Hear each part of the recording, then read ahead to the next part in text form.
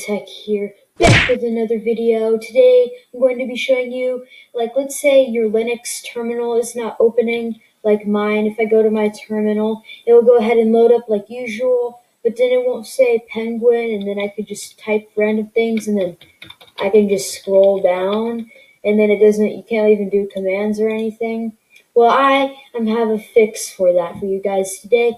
So on my OBS video, you guys down here, you guys were all like, well, the terminal was not working. You're uploading. I'm like, no, yes, it is. I opened it. I'm like, oh, it's not working.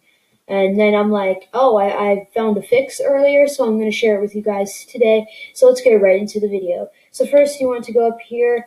You want to click Settings. You want to go ahead and go to your settings.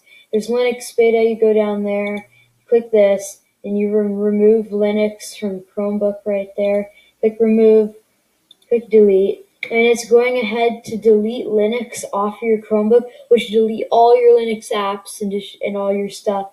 So yeah, and then once Linux is turned off, all your apps are gone and everything. But once after it's turned off, you install it again, and this will go ahead and install Linux back on your Chromebook again. Since this will take a while, I'll be back when it's fully downloaded. Alright guys, so once Linux is fully downloaded, you see it has fully downloaded. The Linux terminal is working again. So what you want to do, once the Linux terminal is downloaded, you want to do sudo apt update.